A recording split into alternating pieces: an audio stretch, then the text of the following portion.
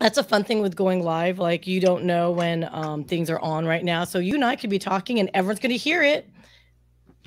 Right, Aaron? And yes, we know we're live, everyone. But so, I just got to really quickly ask, like, how is Vegas doing? Like, is the weather good and is everyone back in action? Well, the weather in Vegas is an interesting thing because there are people in hell that are glad they don't live in Vegas in summer, because it's just hot, and you'll have people say, well, it's a dry heat. Well, so is hanging out in an oven. So it's just a matter of you get used to it. I've been here 30 years, coming from Western Canada originally. It was a bit of a weather change for me. And we just had our 3 days of fall. We just don't have a lot of fall, and then it's just an awesome time of year. And we're in a valley, so it actually gets chilly here in winter. So it does, because it's like I've always been fascinated by it, because you would think of as Las Vegas always being hot and all that good stuff, but hey, it's good to know though that it seems like business is kind of still happening very much so, and as I see conferences taking place now, so that's always a good sign. And as us at Global Leaders Organization, that's always a good thing to help our fellow business owners, right? Very much so. It's it was really bizarre because at one point it was entirely closed down, and myself and two friends threw on some rollerblades and rollerbladed down the strip, and it was almost like apocalypse. Wow. I get goosebumps, and I wish that picture was around, but I have a silhouetted shot of me rollerblading down the middle of the strip with just the lights were still on. And that's creepy. Every once in a while there were, every once in a while there was just like a police officer, and we talked to them and said, I don't care, go. It's not like you're going in any places. You're just, and it was bizarre because to have the strip, where there's just there are never no people. And you needed a video of that for TikTok. That would have been a perfect TikTok, just so you know. But why? Thank you very much. Yeah. So could have gone viral, Steve. Could have gone viral, Steve. You still can. I don't know. Way to waste an opportunity. Oh my goodness gracious. Maybe we should talk more about that, because it's all about the flawless execution, right? So are you guys ready to kick off Afterglow? We are. Let's do it, guys.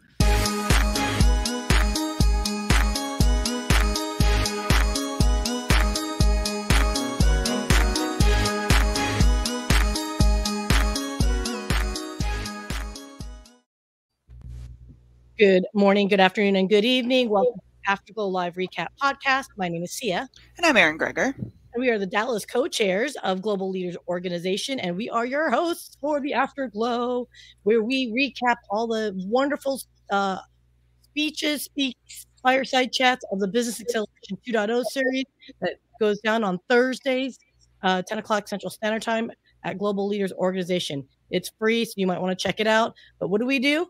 We get to kind of rehash our conversation. I want to say gossip really bad, but we're not really gossiping about business concepts. We're actually debating the merits of it, of our previous speaker and our own personal experiences. And who's going to help us make that happen and have an entertaining conversation is Mr. Stephen Poscente, the chair out of Las Vegas. Welcome. Why, thanks for having me.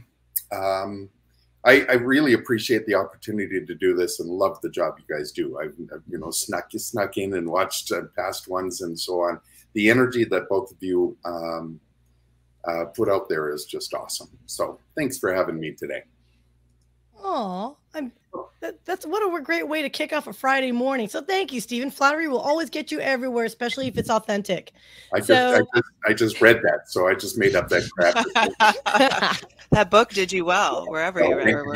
How to make friends, influence people, and all of the ripoffs of those books. So it's almost as if, like, these books that these authors write actually have some merit, huh? They do. They could, yeah. I know. So Stephen, speaking of which, I mean, we've met you obviously through Glow, and and I'm seeing with your background, with your seminar series. Could you help us understand what is that you do as a business leader and entrepreneur? Well, I have an intro, and in my intro it says, with his background as a teacher and a stand-up comic and a successful businessman, he has a perfect blend of laughter and learning. I just love leaving people better than I found them, which is my tagline. One of my companies, GPS for Success, for example, is never be lost again. You know, it's just a matter of giving people a roadmap of where they want to go and how to get there, and that brings my greatest joy. So in the last 30 plus years being on the circuit, going through peaks and valleys and reinventing myself, because I know no one out there has had to reinvent themselves. It's been an awesome experience, and then just having the flexibility and to make those changes, which is one of the reasons why I just loved our speaker Murph, because he just talks about all of the things and broke it down in real life experiences. It was great. So when I work with primarily real estate companies, but have worked with everything from gifted fourth graders to Fortune 500 companies, because we all have the same problems. We all wonder, you know, how do I get to where I want to go?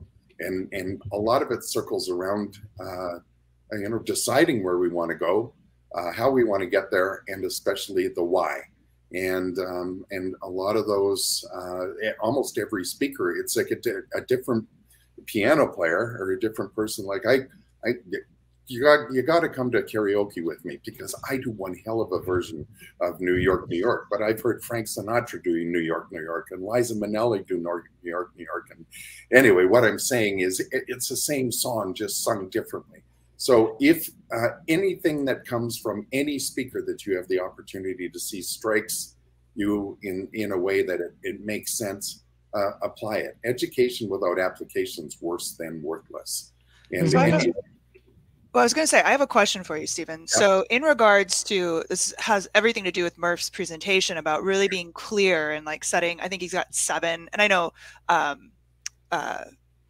drawing a blank on his name, but very famous speaker. He had those 7 pieces of life too, and understanding that when you're working with people, I think it's really easy for us to say, well, I want to be rich, or I want time freedom, or I want, you know, there's these kind of major buckets we can put our goals in, but really understanding what we want. I'm curious, as you work with people, do you find that that's probably the biggest hurdle people have to overcome first, is really understanding what it is they want? Very much so. And it's interesting when you say about working with people, because one of the things that I work with people on is active listening. And that's the ability to not only hear, but understand and to compute. And I love my wife, Carrie, but one of the things I talked about to her was, I said, well, ask yourself the question, what's he saying? Because we took a course at our church, and it was called Love and Respect. And she wears a lot of the male earplugs. Like, she's always coming back with a solution to the problem before I'm even done saying what the problem is. And I just wanted to talk.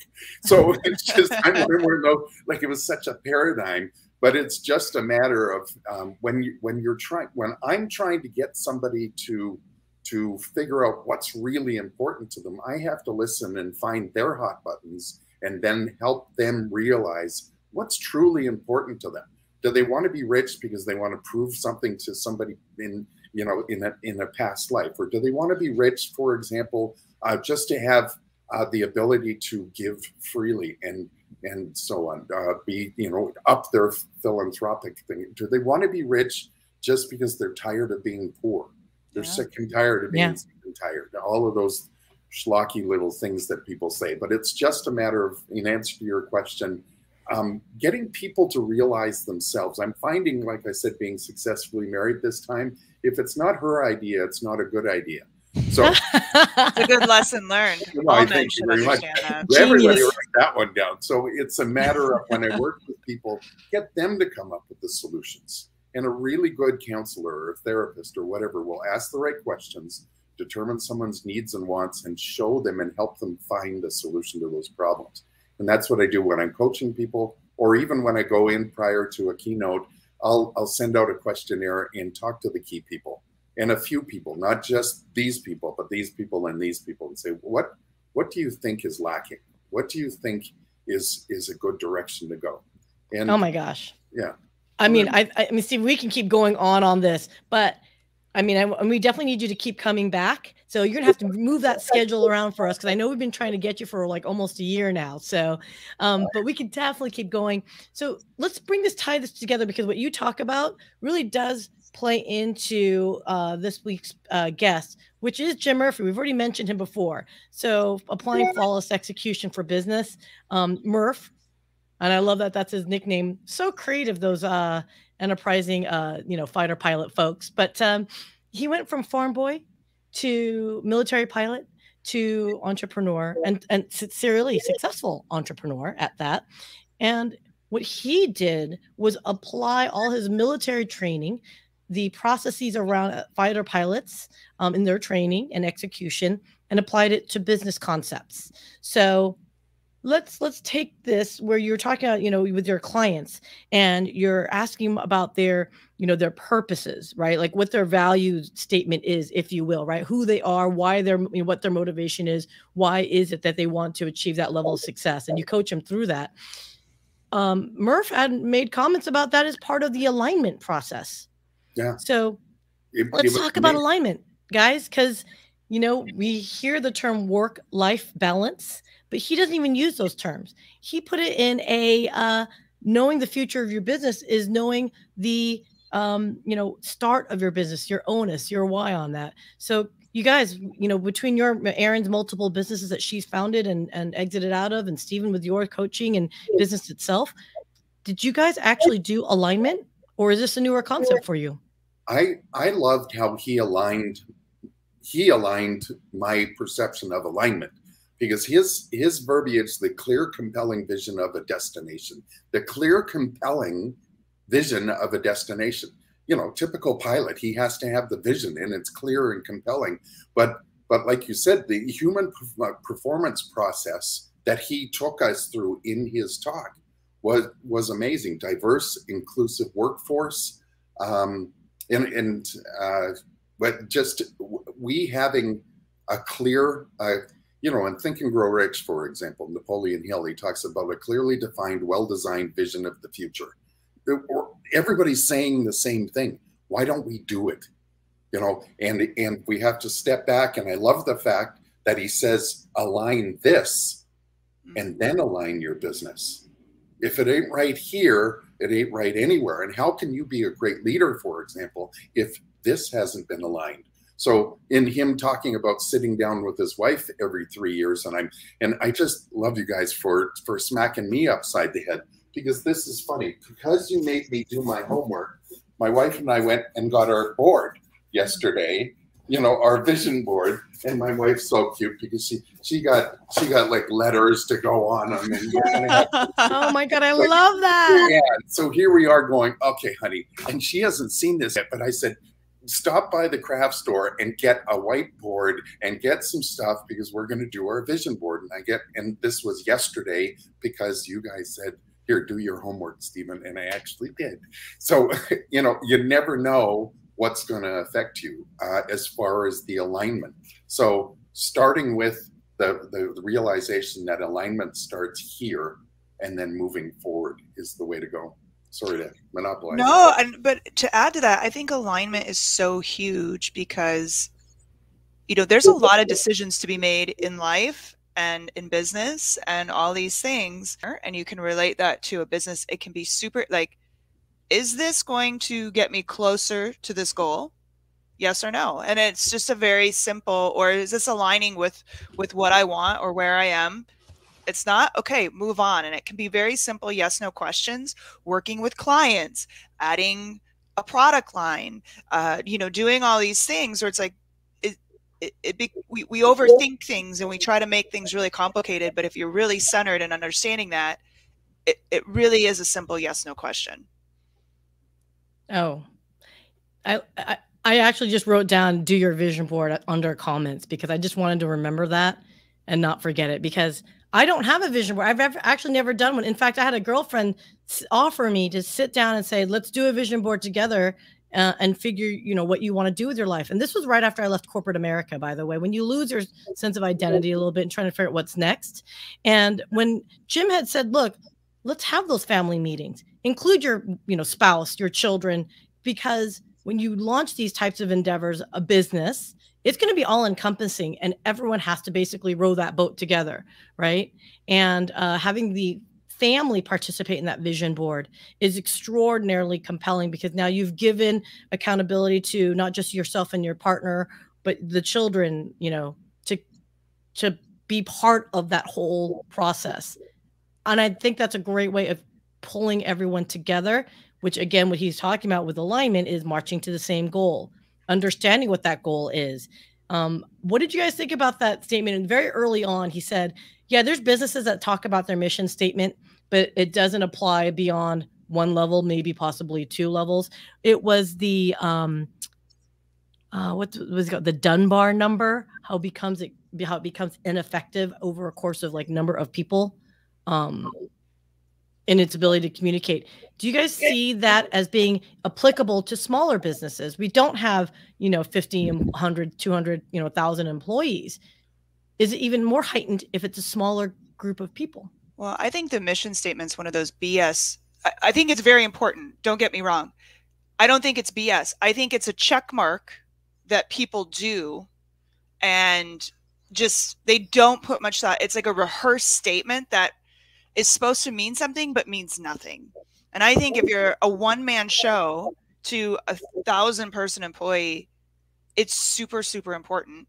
And I do want to go back to the family thing. I think this is so important because I think people keep their kids out of decisions of life, and they're just like, we're going to drive the bus. And I know, again, my kids are young, so who knows if this will work, but like, everybody has goals in our house. Everybody has 3 things they get to pick every year that's really important for them to do.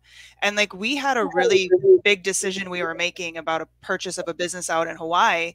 And we sat down the kids and we're like, this is what we're thinking. What do you feel? Do you like this idea? Do you hate this idea? Do you get excited about this? Do you want to? And we made them part of the decision. So it wasn't just like, hey, we're going to do this, let's go. So I really think that's important. I really, really think that's important, because it shouldn't be, we do this.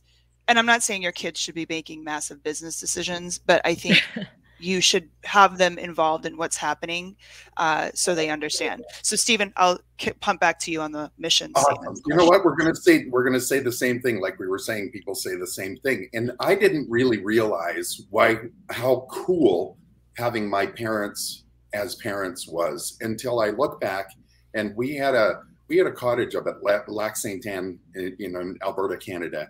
And my mom, at some point or another, would sit the 5 of us down, my brother who's a year older, my sister 7 years younger than myself, at the table, and we'd talk about, the last year, and we'd talk about the next year, and we talk about what we want to do together. And I didn't realize what was going on. I thought, dad, by the fact that mom had to drag him to the table, thought it was silly. But by the end of it, I think that's one of the reasons why we have a cohesive, highly productive family that we do. I love my brother and I love my sister, and I see all these other people that are on different pages. Then looping it around to later in life, and I'm getting people to take their vision boards, and sometimes as speakers we're a little hypocritical because it's been a while since I've done one, and so getting to go out and get the board and then actually doing it, and then I get people to shrink it down to 8.5 by 11, for example, and put it on the fridge and engage the kids, for example, and say, here are the things that daddy's going to do and mommy's going to do, and so on, and we do together. And now here's the biggest thing, and here's the end result: we're all going to go to Disneyland. We're all going to, and so every time I'd be off track, and my kids would just kind of walk by and go, "How you doing with your goals, Dad?" And I'm going, "Good, son." I love it. I love it. It's a great example. It is what he defines as the high definition. Oh my gosh, I can't speak English. High definition destination. So it could be anything. It could be Disneyland, for example. It could be, we're going to get into a house. You know what I mean? Or it could be something, we're going to have savings, or, it could be something, as long as it's something that everyone understands and agrees upon, and they really want it. Right. And I really like that, because he said there is different steps to flawless execution.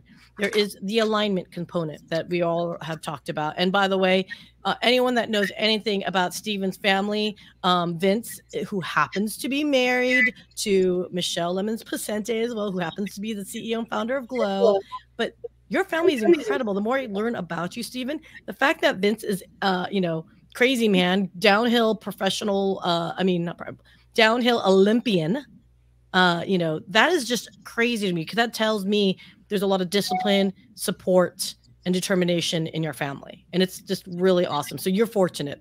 Yeah. And it's been awesome, because my sister released 3 CDs under the Child of God. She's a musician and producer and stuff, and then started C Agency, and she's a talent agent. And I somehow, even with all my ADD and all the excuses I could give, went on to be in one of the top 1% of all the real estate agents in North America, then named the top real estate speaker in North America. Like, and with all our flaws, something inside us, thanks to our parents, was allowed us to be great. And Mom said something got, Walter Gretzky, for example, who was Wayne Gretzky's father, somehow Wayne's mother and father allowed his subconscious mind to accept the fact that he could be the great one.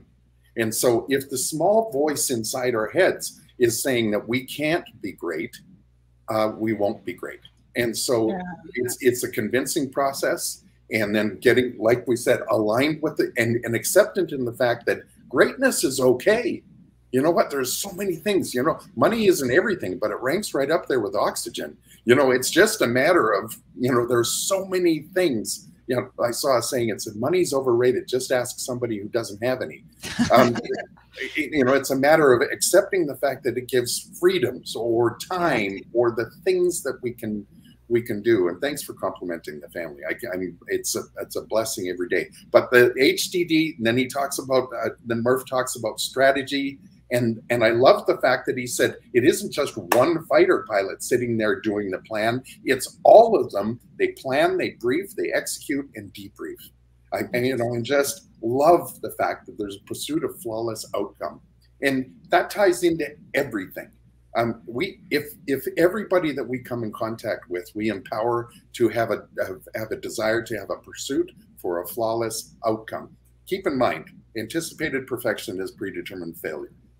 There isn't going to be a flawless outcome. There is no perfect. But the fact of the matter is, when The Secret came out, and I'm not trashing The Secret, but there ain't no secret. If we decide what we want, we put it in the universe, and we actually do something about it. It's the do something part. Yeah. Oh, isn't that crazy? I got my board. Okay, where is the riches? Oh, just go. Yeah. Absolutely. Well, and I'm loving that you brought that up, because I don't want to give everything away of that conversation. You really need to listen to Murph in person. He's extraordinarily compelling, and it's very exacting. So anyone that wants to understand from a 100,000-foot view is plan, brief, execute, and debrief. I think the debrief is the one thing that I don't think we do enough, and I'm guilty of it as much as possible, because life happens, we get busy, but we really need to make that time. And I know Aaron's been very good. We've tried many times to say, let's just schedule this one time and let's make it happen. It's hard. It's hard to do, but we have to make it a priority. Do you do a debrief, Steve? Or, Aaron, you want to add in? Well, no, I was just going to say, I wanted to back up on the whole story of this, because I think it's important to note too, one of the things that kind of was eye-opening to him in this plan, execute, brief type of thing, was that the Air Force, the military, they let these young kids do, like, they have them trained so well, and they have belief so well that these young kids will execute these missions, that the higher ups just sit back and but they let them execute them. And his point of business is how many businesses are feeling that confident. And to your point, then of course that debrief helps with all that, but how many businesses are that confident that they just sit back and believe that their people are going to execute this mission as needed. And it's just, that was his real eye-opening moment. So anyway, go ahead, Stephen. No, it was awesome. And to answer your question, when I'm working with people, I think every night they should do two things. Number one, they should have a journal. Where my journal's right here, and it has one thing you're grateful for and one thing you learned that day. Now, picture this. Let's say that at the end of 1 year, you have, and sometimes when we have our peaks and valleys and all of those things, maybe you just start flipping through things you're grateful for because you've forgotten you got away from it. But could you imagine on October 20, whatever next year, 29th next year, you open and you've got 365 things that you learned?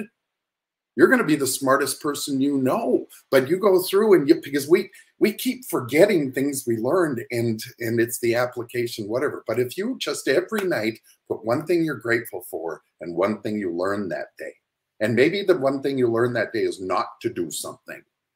Uh-oh, somebody's head's going to explode. Sorry. Mind blown. Mind blown. I want to drop the mic, but mics are too expensive to drop. You don't want to do that. You sound like the makings of an incredible book and podcasts.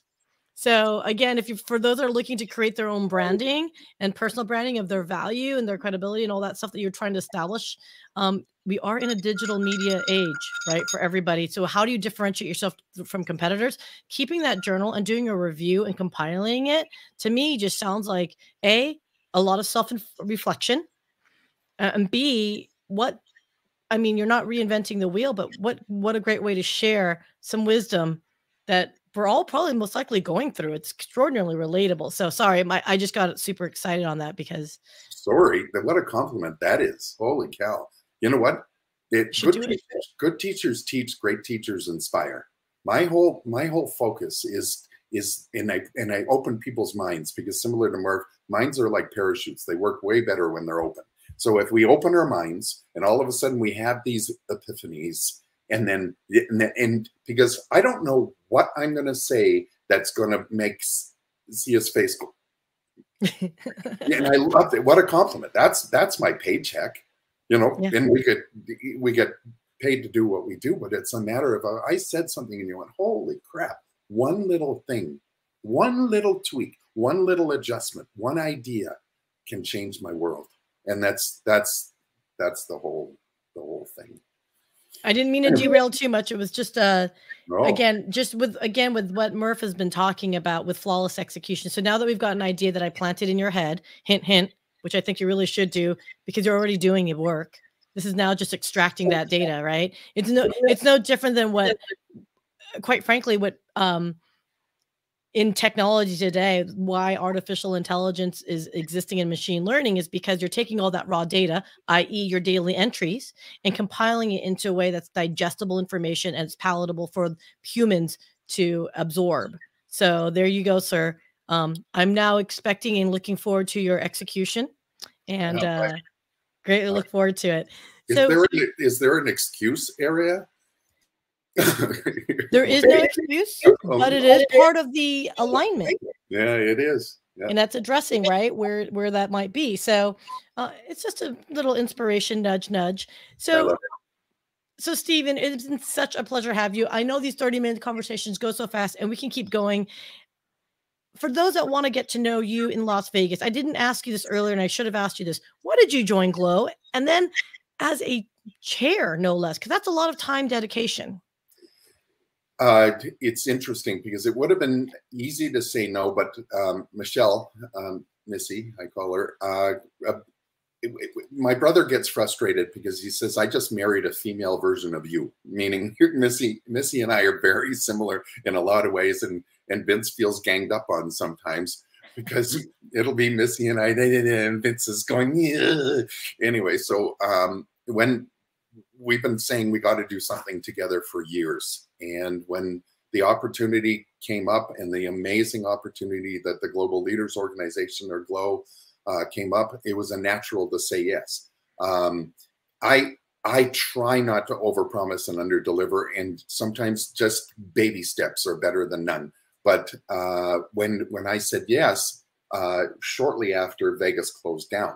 And so it's been a matter of virtual and so on. And now it's almost like, you know, the foundation is there and the house is ready to be built. So why I joined the organization is Michelle originally asked me, I evaluated, and I just recently, and I have to admit this, realized I need a co-chair. I need somebody who's the yin to my yang. I need somebody, because I'm a high energy idea guy, whatever, but implementation is a weakness. And that's one of the things it talks about, or every talks about, get the right people in the right seats in the right bus. Thank you, Jim Collins. And then drive in that direction. And like he said right at the end, happy hunting and kick ass and take names. There comes a point where you stop building the foundation and you build your house. And that's a long way of putting it, but it's an amazing opportunity. Glow is. I love it. I love it. Okay. So for those that want to get a hold of you, Stephen, how can they get a hold of you? Right now it's at stevenspeaking88@yahoo.com. stevenspeaking88@yahoo.com. I'm just in the middle of, I've got the Steve Poscente group and whatever, and reworking and retooling the companies. And in the next month, I will commit to you that it will be rolled out. And one of those things will be reaching back to you guys and tapping into your blog expertise. Put it on your vision board. It's the first thing that needs to go on your vision board.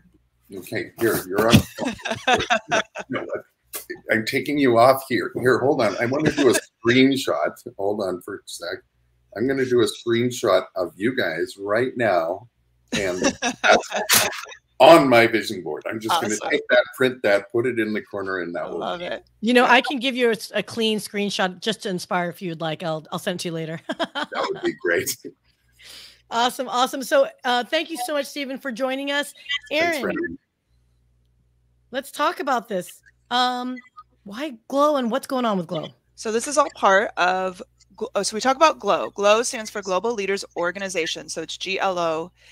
This is an organization for entrepreneurs, not startups necessarily. You have to meet a certain criteria, but it's an international group. There's all kinds of things outside of just pure networking. There's access to capital, education, all kinds of things. So as Sia mentioned, we're the co-chairs of Dallas. Stephen's in Vegas. Please reach out at withglow.com. You can sign up as a premium member. You get access to VIP when we have speakers at VIP, live events, all kinds of great stuff. So we'd love to have you join us. Again, head over to withglow.com. And if you have any questions, feel free to reach out to any of us via LinkedIn. Love it. And so, and again, if you like speakers like this, it is free to join the Thursday Business Acceleration 2.0 series. We are having Mr. Joseph Barasanzi. He's actually an existing guest that has returned back, but he's going to talk about ESG, explained for small businesses. So if we're looking at social responsibility and all that good stuff that we're a lot of investors are looking for when they're looking to invest into organizations, definitely hit it up and check us out. Again, it's every Thursday, 10 a.m. Central Standard Time. You can find the Global Leaders Organization YouTube channel, Facebook channel, or if as a member, you just simply log into the member site and you will be able to see it with in our own member site. What's ESG? It is, I knew you were going to ask me, I just closed it out. It's environmental, social, it's the, oh, son of a sea cook. It's like I can look it up, I just don't know. Oh my God. Ethics, growth, no, ethics. Sustainable growth? Sustainable growth. Sustainable growth. Yeah. Can we go with that? Environmental sustainable growth. I think it is. Okay. Yeah. All right. So it's about being kind. Environmental social governance. There we go. Close. Thanks, Joseph. Well, you know what's sad? I knew I should have copied and pasted that down in my notes today, but this is what the joy of live is. So guys, thank you so much for your time. Everyone, please stay safe. And until then, I guess we shall all see everyone on the Afterglow. Bye now. See you soon.